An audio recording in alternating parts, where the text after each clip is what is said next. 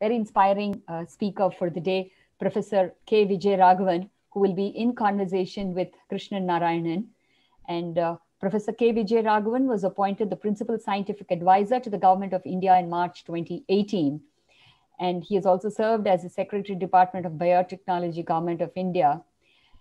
And Professor VijayRaghavan's contributions in science as developmental biologist have been recognized widely. He was conferred an honorary Doctor of Science degree by the University of Edinburgh in 2011.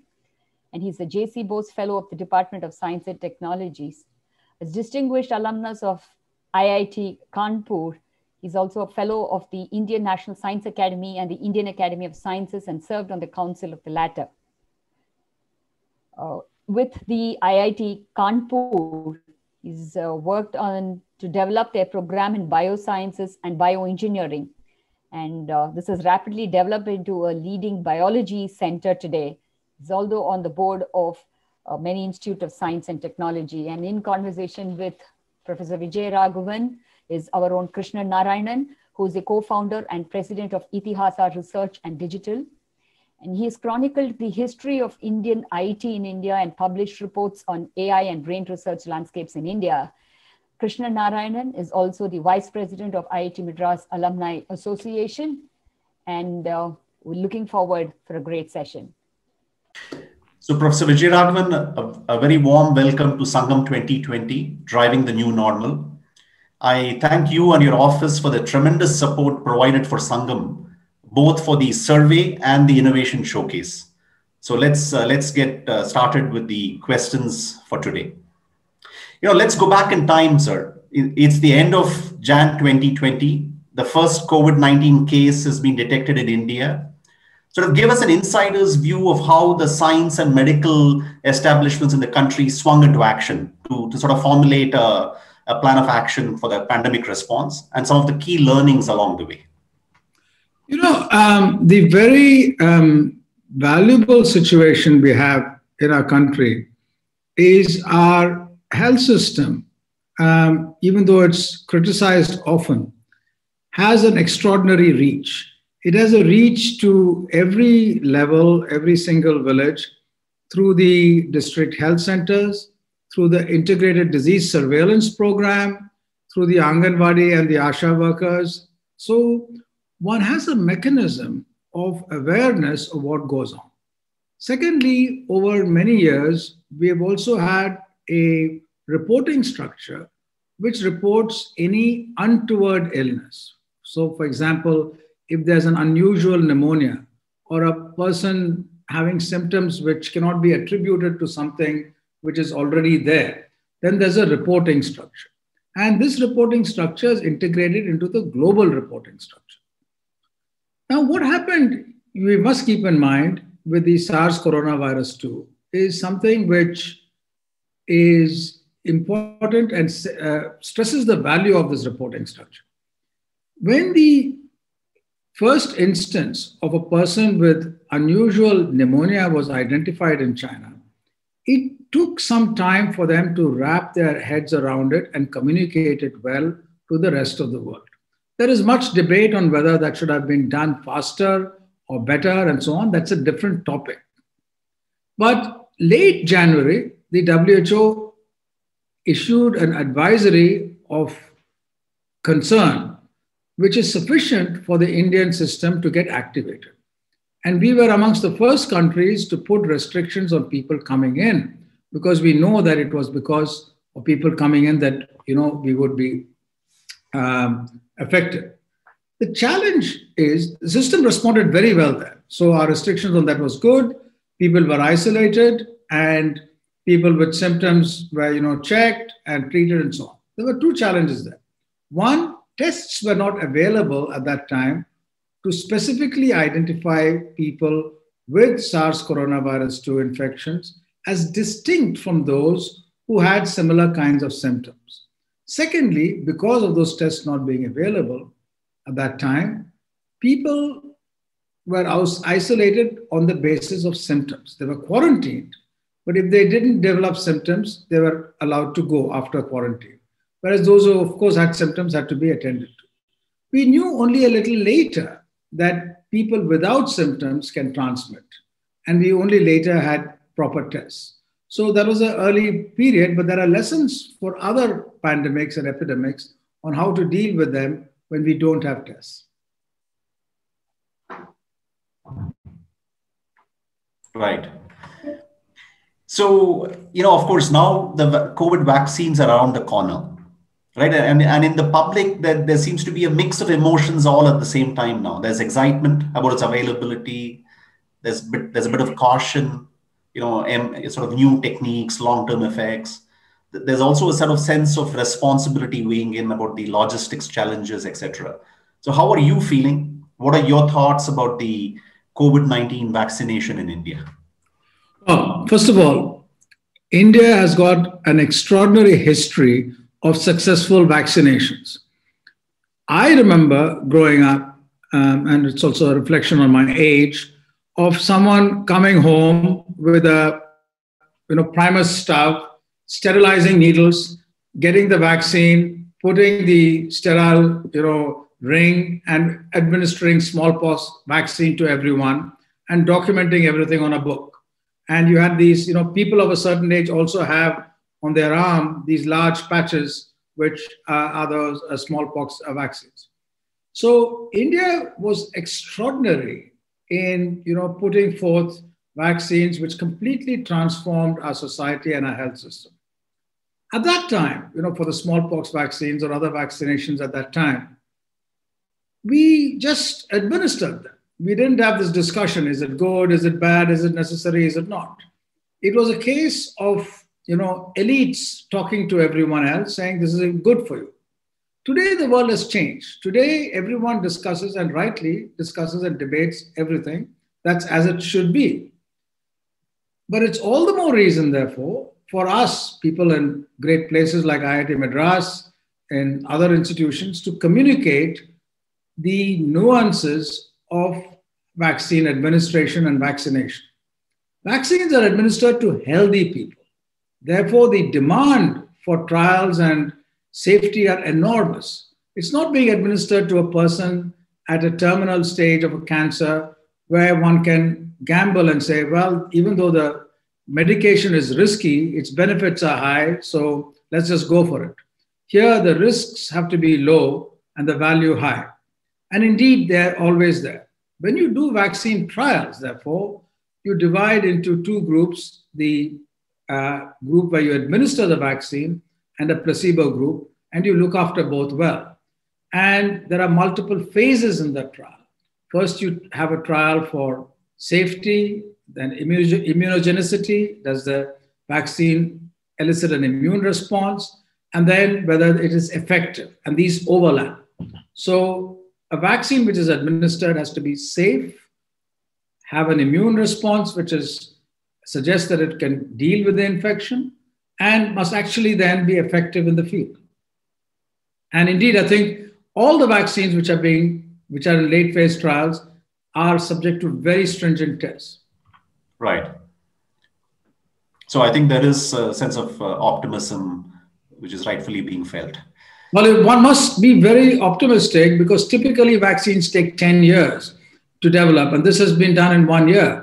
So it's a huge amount of investment, but the investment doesn't mean shortcuts. The investment comes by allowing what could otherwise have gone in series to now go in parallel. And you stockpile and you manufacture while the trials are going on. But supposing the trials fail, that whole stockpile has to be dumped. So, those are the kinds of things which you do. Correct. In fact, that's a nice segue to my next question, which was really, about how this pandemic, what it has taught us about global collaborations, whether it's in vaccine development, the access to COVID-19 tools, accelerator, the ACT accelerator, or perhaps even the collaboration among PSAs around the world. Yeah, no, that's been, incredibly valuable. One of the important features of science across every discipline is the naturalness and the ease by which knowledge and discovery are shared. You call up any scientist anywhere in the world and they'll talk to you about anything they're doing.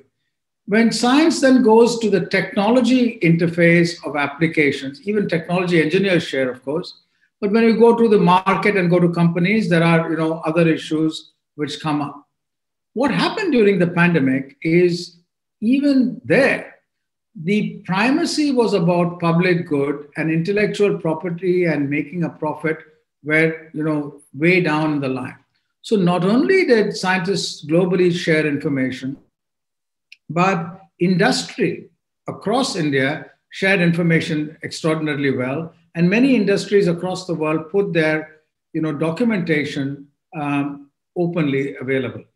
So this resulted in the ability for rapid developments of products, particularly for testing, for treatment of various kinds, less so for vaccine development and drug development because they are more later stage processes. Now, so sort of looking forward, I mean, actually you wrote in an article on August 15th on the subject of envisioning a self-reliant and science-driven India. You said we must focus on the environment, biodiversity, and sustainable development through Atma Vishwas and Atma Nirbharta. Can you elaborate on this thought? Well, you guys are all engineers and scientists. And basically what we have done over the past several industrial revolutions is defined a system and said that we want to have low entropy in the system. We want to have order, cleanliness, high standard of living, accessible to consumer goods and all sorts of things. And we want to look after the environment really well inside the space and so on. Well, this is all very much possible, except that the space outside, you mess up. You don't get this for free. You need energy. And what is that? You exploit natural resources. You exploit other workers, you exploit the environment, you cause climate change. So all of that you can do if you do while creating this bubble. Now, by definition, if you want the whole world to be like this bubble, it poses a big problem in thermodynamics. How can you have high standards of living, order, peace, and harmony, for everyone, not just for a small group, and yet not affect the environment? Right? That is the current challenge. If you had the luxury of affecting the environment and the climate and the world around you, not over-exploiting resources, you could do that. Well, that's not tenable anymore. The world is at a precipice. Now, the solution for that is the following. So the solution comes from our ability today to harness the sun in multiple ways, or nuclear power, and both, in direct or indirect ways, are a solution to availability of energy. Each of them have their challenges, their problems, and so on. But basically, the availability of energy at less and less damage to the environment is a great plus. Then people in the electronics industry and scientists, technologists, people like you, have done wonders in changing the power transistor. The earlier, 15, 20 years back, your charger for your phone or other devices was the size of a brick. Today, it's this small. And that's because there's a revolution in electronics engineering. And therefore, powering of small motors through, pioneered by Ashok Jhunjhunwala and colleagues, has allowed the use of DC power to drive a variety of kinds of appliances and motors and so on and so forth. So availability of energy and availability of tools for making things with low energy. And thirdly, communication. These three allow dramatic change in the way the world can be. So earlier it was difficult to have small is beautiful, except in an idyllic village, which is unconnected to the speed and tempo of the world. With energy and this power situation available, we can now do that much, much better. And that is the big challenge. In fact, Satish Pai, one of the other speakers, has spoke about this pathway to this alternate energy and so on. Now, interestingly, in the respondents to our survey, they picked up 3 top technology priorities for India. So they said information technology, agriculture technology, and environmental technology. So tech for energy, water, and air. So it's a nice sort of alignment there. Sir, I wanted to get your perspectives on 2 technology priorities for India. One is the quantum technology mission. Yeah, let me tell you about the quantum technology mission and what it means going ahead. What is the goal of that mission, and why is it relevant to India? You mentioned earlier, though, important areas such as agriculture, water, and so on. So India is unusual that it's been talking about those kinds of very rooted problems and simultaneously dealing with frontier technologies in science, such as the quantum approach to computers and memory and so on and so forth.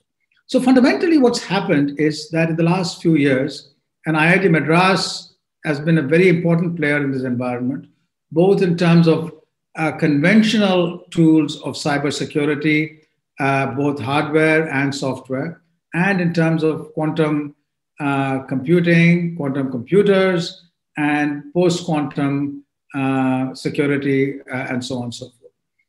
Now, what's going to happen is the following, and we don't know when it'll happen. Right now, it's very early stage, and the world is divided into 2 camps, one which basically poo-poos the rise of quantum computing and quantum computers as too far away to be meaningful, and the others who say that this is going to be the future, which is entirely transformative. In other words, we're going from the kinds of computers we have today, where the flip-flops are between 0 and 1, to having a much more flexible, larger number of quantum states, and therefore storage and computational ability becomes phenomenally available. The question clearly is, can we have solve problems which conventional computers cannot do and only quantum computers can do? Then quantum computers start becoming valuable for their current costs and difficulty in manufacture. So what we have done is we've embarked on a major quantum mission. The finance minister made an announcement for 8,000 crores. So it's not just for making a quantum computer or for quantum computing. Those are the end goals, important goals, but it also looks at a broader view of all quantum matters as such, and therefore will have a major thrust in areas such as laser, photonics. We already, by the way, keep in mind that the conventional engineering and science system, which we all depend on so much, our electronics, our semiconductors, they're all based on quantum phenomena. So it's not that it's something weird and new which is coming, but this is something which is going to be very important as we go ahead. And I was very impressed when we had a series of meetings on this over the last year and a half, that there are about 20 or 25 institutions in India where there are young, bright people who are really experts in these matters. There are, of course, 2 or 3 places where there's extraordinary high-quality experimental investment, and they will take the lead. These are typically the Tata Institute of Fundamental Research in Mumbai, the Indian Institute of Science, and there's a major group at IIT Madras. So these are the kinds of places which will take the lead and be the hubs which will develop the spokes all over the country. Right. That's fascinating to hear. Now, I know your office also recently launched the Kisan Mitra platform, keeping in mind the agriculture. So can you talk a little bit about that? I must acknowledge the contribution of the IIT Madras Alumni Association and Dr. Sapna Poti, who the Alumni Association has got. I had a discussion with the director and the Alumni Association people about whether, in this very trying year, we could have Sapna looking at issues which are of national interest and not just of interest to IIT Madras.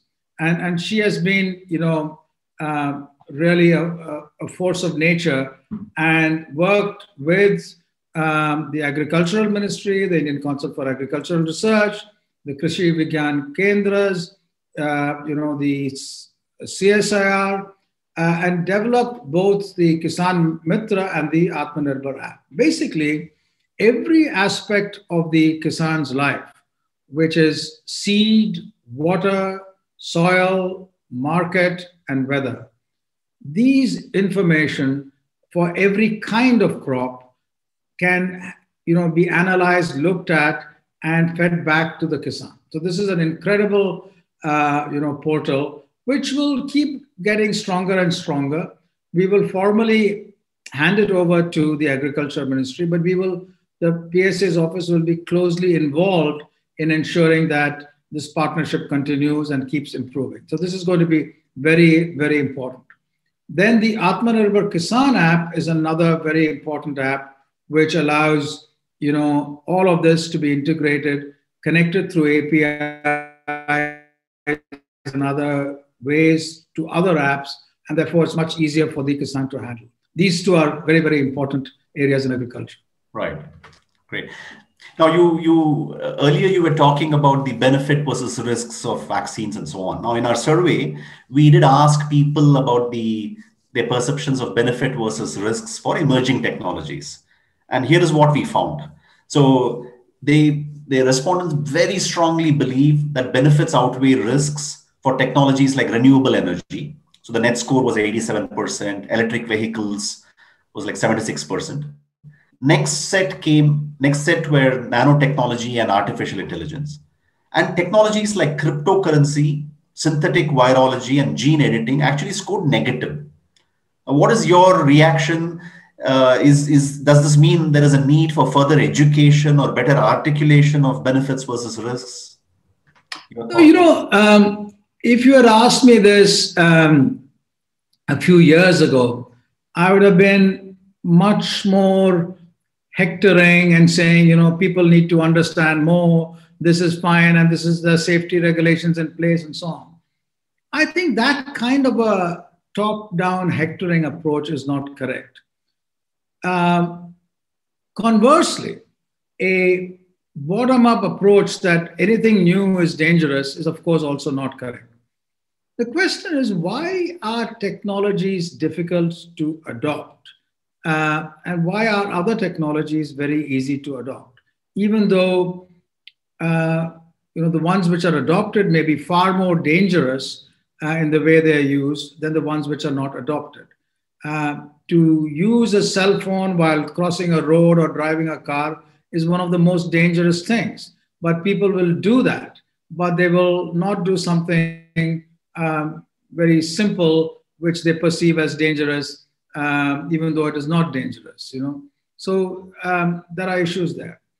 One of the people who wrote very extensively, this has been much analyzed, and one of the people who wrote extensively about this is a person who sadly passed away last year, Celestis Juma, in Africa. And he analyzed in Africa and all over the world why technologies are adopted and why they are not.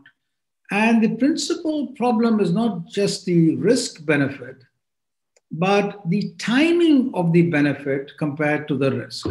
If you get instant gratification, you tend to adopt many things which are very, very risky. Smoking, for example.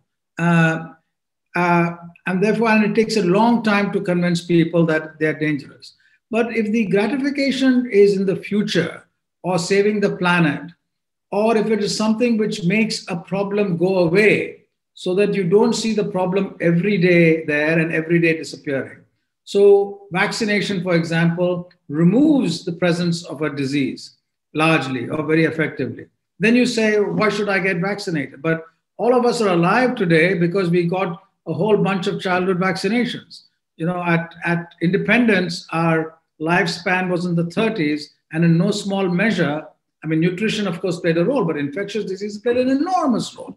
So the luxury of the elite to say what one doesn't need after having used all those which you say you don't need is, I would, some years ago, have dismissed it, but I would say, okay, it doesn't matter. Let's listen and let's see why we can and how we can make people adopt these things more.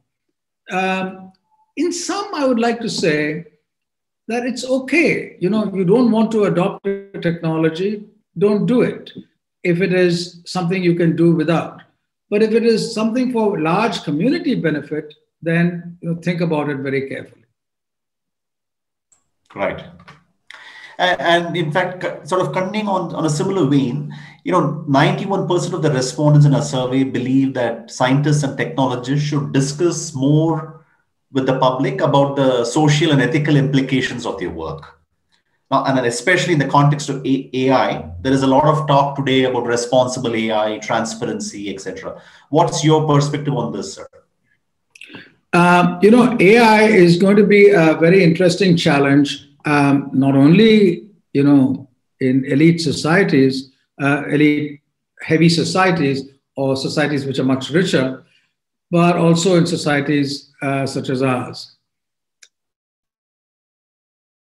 For thousands of years, knowledge has meant power, and those without knowledge have been powerless. When the printing press came, those who could get books were powerful, and those who didn't were told what to do and what is good for them.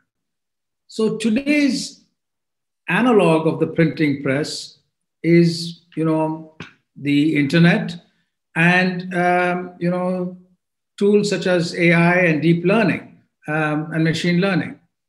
Through them, without a deep understanding of a particular area, soon, because of the ability to handle large volumes of data well and fast, people will be given advice on what they should do in their daily lives. And this would be good advice. This would not be just to the farmer and to the shopkeeper, but it'll also be to individuals telling them that this choice in your career is good for you. This choice is bad. So these are, the astrologers of the future. And, one of the key points about astrology is not that it can predict what happens to you, but the astrologer usually used to be someone very close to your family. So is more a counselor than a predictor. So the AI becomes an extraordinary counselor at an individual level now as never before. So what do you do? What happens to you and to your ability to take decisions on your own when you're getting good advice from a machine, right? And this is a very important ethical, moral, and social issue.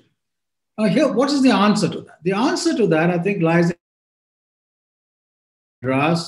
what some really innovative alums of yours have been doing, like Sridhar Vembu with Zoho, is to make sure that the tools and the understanding required, that is the tools of statistics, computer science, various other ways of handling data, are available to everyone.